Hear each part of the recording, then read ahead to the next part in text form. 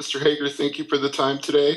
And a lot of people have been asking if this is your last Bellator fight. Only you would know that. So what's your contract situation? Hi, Steve. Thank you for the question. This isn't my last Bellator fight. I originally signed to a 6-fight deal with Bellator at the end of 2017. So we got plenty more to go. And I'm very happy with Bellator, and they're really giving me everything I need to grow my brand and become a mixed martial artist that they can be proud of. All right. And how has been the balance between All Elite Wrestling and Bellator? How is that working out? It's really incredible. I have the opportunity to work with 2 incredible companies. They both understand what a unique situation that I'm trying to achieve and be successful in. And it's really has been eye-opening because 5-6 years ago when I was with WWE, doing both wouldn't have been possible. They just didn't have the understanding. And Tony Khan at AEW loves it. He just, makes me promise that I'm going to win every fight. Jay Anderson. Hey, Jake, welcome back. I just wanted to build on kind of that last topic. I mean, when you signed with Bellator, AEW didn't exist. And, the past year and a bit that Dynamite's been on the air, it's really taken off. You're a big part of that with the Inner Circle. Was there ever any doubt about continuing to do both MMA and wrestling on your part? Thank you. I really appreciate that. This last year with AEW, I really consider like the best year of my career. Being able to win 2 fights with Bellator and then sign with them, and to have the year of ratings we've had on TNT, it really has been special in my heart. The Stadium Stampede that we did in May, one of my favorite matches. I never doubted that I'd come back to fighting. I believe right now I'm 38 years old. I have a unique window where I can really capitalize on something special. We were originally scheduled for May 9th, and we were one of the first cards to be canceled during the pandemic. Since then, we've been staying ready, and Bellator never ceases to give me an opportunity. Coming out of that last fight, I mean, it wasn't a loss, but it didn't end the way you wanted it to. What were the takeaways and lessons from that? Absolutely. I mean, the finish alone is a big takeaway from me. This is sanctioned violence, but at the same time, it needs to be controlled. It needs to be like a controlled chaos in there. And you always need to be aware of what you're thinking and what your body is doing. A lot of it needs to rely on instinct, to where you don't think and where you can just react. That way you're ahead of it and you're leading the charge there in the cage. I was personally upset about it afterwards, but at this point, it is what it is. Definitely a lesson learned, and definitely improved on the areas that have cost me. Giancarlo. Hi, Jake. I brought up there about being in AEW and them understanding your passion for MMA. Just curious, with the pandemic and everything, you're wrestling weekly, it's live. So how have you been able to adjust your training for this MMA fight with those responsibilities? So I pretty much consider we film twice a week with AEW, every other week. So I have 10 days off in between. That is usually the schedule until like bigger things come on, which there's nothing bigger than AEW and Bellator right now. So I really considered the filming days with AEW as my rest days. And then once I'm home, I really, like, as soon as I'm home on a Thursday or Friday, I already have practices scheduled, and I'll go Friday, Saturday, Sunday, Monday, Tuesday, and then I'll fly out again Wednesday to go film. It's worked pretty well.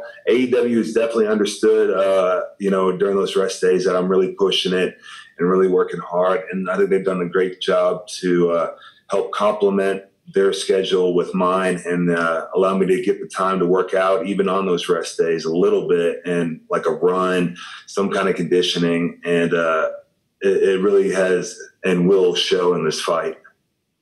And final question for me. You brought up there about Tony Khan, like understanding, and when you were in WWE, this might not have been possible. So what's that conversation like with Tony Khan when you're telling him you have a scheduled fight for this date, and how is he maybe different than what Vince McMahon that conversation would have been like with him?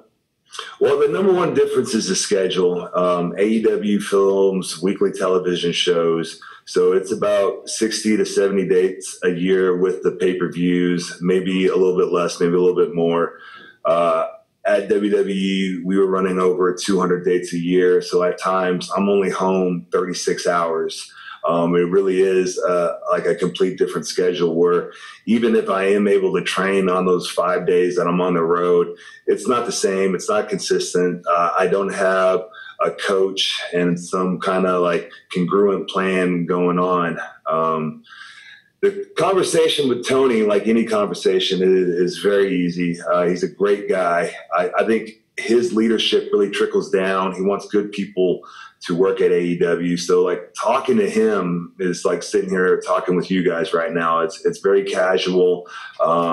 He's a very big sports guy. I think that's why you see so many wrestlers happy to be at AEW, because he treats us like athletes. And it really shows in our work that we're more than happy to show him how much we appreciate that. Ben? Hi, Jake. I read an interview recently with Chris Jericho, and he was like full of compliments for you as a wrestler. But he also said that he felt that the WWE severely underutilized you. I was just wondering, do you agree with that? And how have you enjoyed working with Chris Jericho? Oh man, like not only do I need to thank Chris Jericho, but the entire wrestling world, I feel like, needs to buy him a steak dinner. I always said during my time at WWE, it would take one unselfish top guy to change the wrestling landscape. And Chris Jericho is that one unselfish top guy. What he has done is raised the bar and raised the level of everyone around him. I taken everything I can from Chris. I'm always watching him. I'm always learning. It's just such an honor to be able to work with him, to be in the inner circle at All Elite. This last year is some of the greatest work he has ever done, and to have Jake Hager next to that is really, really an honor. Do I feel like WWE misused me? Of course I do. But like nothing I say or do now is ever going to change the past. All I can do is move forward and smile. And sometimes that's difficult, but, you know, when you're winning, it's not difficult at all. It's easy not to be, upset or still brittle about stuff that has happened. You know, it's time to move on and smile, because life is short. And you've been wrestling without a crowd at AEW due to the pandemic. I'm just wondering, a big part of wrestling is the performance and how the crowd reacts. So I'm just wondering, how do you gauge your success as a wrestler without a crowd? And your next fight now, Bellator, will be without a crowd as well. So how do you think that'll impact your fight? Yeah, it's definitely been a new experience wrestling without a crowd. I'm very eager to see how it is going to be this Thursday at Bellator 250, fighting without a crowd. I think it's definitely more necessary with pro wrestling to have an audience, because they are part of the show, and it is show business that we're doing with pro wrestling. And we need them to react and, like you said, tell us who they like and who they don't like. And, you know, for the most part, you usually have a good feel for those types of things. The only thing you have to worry about is when no one's reacting, and that's time to move on to the next idea. I'm really excited to go in there with this Thursday night for Bellator 250 and fight without a crowd, because, you know, I'm still very new to the sport, and any less distraction for me is warranted. It never really bothers me because I have so much experience on live television, but I look forward to not having the crowd this week. Donald? Hey, Jake. I know that you are, you're not super loud about it and talking about it all the time like some fighters are, but you're a Trump guy, and obviously you said you wanted to be 3-0 before he was reelected. Looks like that's going to be looks like that's exactly what's going to happen for you. Are you excited for next week, and do you think he's gonna win that election? I love Donald Trump simply because he loves America. He loves the American people. He wants my children to have freedom. He wants my children's children to have freedom. And I don't think you could say that about who he's running against. I would be very excited to be 3-0 by the time he's reelected. I think he's been doing a hell of a job and will continue to do a hell of a job. And America will definitely be better off in another 4 years from it. As far as the election goes, I'm very nervous. This is an unbelievable time that we're living in right now where we can't get straight information, and we really have to dig in and find out what's true and what to believe in as the American people, because this is the greatest country on earth. Obviously, as well, like we mentioned, you're a Republican, but you were definitely willing to speak to Andrew Yang. You put that tweet out recently about the award that your former employer had won. What inspired you to feel that you should make a public statement on that? And have you had any sort of back and forth with Andrew Yang? I know that he's big in wrestling. He wants the best for the wrestlers, for wrestler pay and things like that. So have you had any back and forth, and what inspired you for that message? I simply tagged him into that tweet because he had mentioned talking about the independent contractor status and how WWE does that to so many of its roster.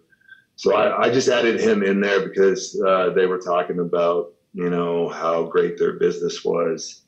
I really hope there is change. If I was a politician, I would definitely go across the aisle and talk to these people. I have no problem with it. I think Andrew Yang is a very young and up and comer and has a lot of potential, and I know a lot of people back him. I really hope he can. I really hope he can create change, but I also wish he was a Republican. All right, and our final question will come from the line of Lenny March. Lenny, go ahead. How's it going, Jake? How are you? Hey, Lenny, I'm good. Thank you. Good, good. Also, AEW, you've been around Mike Tyson. He's been at AEW recently. Has there been a chance that you'd be able to kind of learn a few techniques where you stand up with him? So right before that segment happened, we were backstage, during a commercial break, and we're about to go out, and Tyson comes through with his posse, and Rashad Evans was there, Henry Cejudo was there, and so we're just sitting there, talking trash to each other because we're all three, wrestlers, and I was begging Henry to try and low level me in front of the boys so I could take him down. He wouldn't do it. and then Mike came up and he gave me the biggest hug and he squeezed the life out of me. It was a pretty cool moment. And he said, "No problem," and just walked away like I was this big fan. We had a good laugh about it. That's such a cool story. So we'll move on to what someone said earlier. With the contract, you have a 6-fight contract. You're 3 fights deep into the Bellator, and you've got 2 fights left after this. I mean, are you going to re-sign with Bellator, or are you going to leave it as a one contract and done? I'm not really focused on that right now. I'm focused on getting better as a professional, as a mixed martial artist. I love Bellator. They have been nothing but great for me. You see their roster expanding daily. You see the fights they're putting on are huge, and it's really cool to be part of a growing company. As for the eyes can see, I believe Bellator. All right, thank you very much for the time, Jake, and good luck the rest of the week. Hey, thank you guys.